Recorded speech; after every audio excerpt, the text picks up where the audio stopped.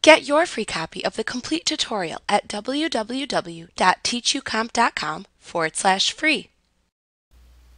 You can use the Write Checks window to quickly write checks and then apply the amount to one or more expense accounts. If the payment that you are making doesn't involve invoices or inventory items, then this is simply the easiest payment method to use. You can access this window by selecting Tasks from the menu bar and then choosing the Write Checks command. You can use this window to pay non-invoice bills or to write checks to vendors that don't have vendor IDs. It's basically a simplified version of the Payments window that allows you to enter check information without having to enter line item distributions. Start by entering the vendor ID of the vendor that's being paid into the vendor ID field. If you are paying a vendor without an ID, then you can simply leave this field blank and just type the name of the vendor into the Pay to the Order of field.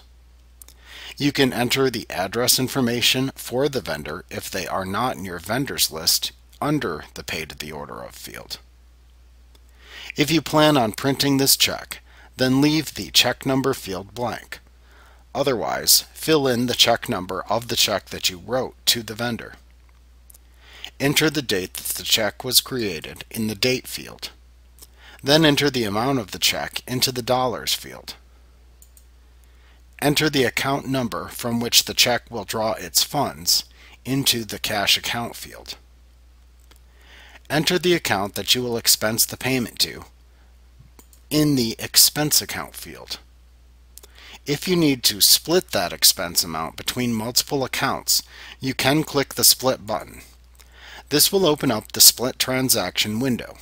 In this window, you can split the entire value of the check between multiple expense accounts if needed.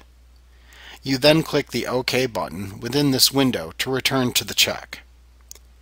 You can finish by entering a description of the payment into the Description field.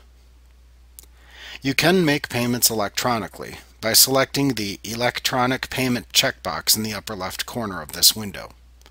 You will notice that when you do this, that the check number changes to say electronic and becomes grayed out. When you click the Save button, if you have not yet enrolled in the Sage 50 Bill Pay service, you will be prompted to do so by clicking the Enroll button.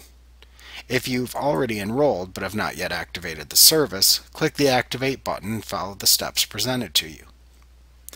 Otherwise, if you're going to print this check, click the Print button to print the check and assign the check number if it's not an electronic payment.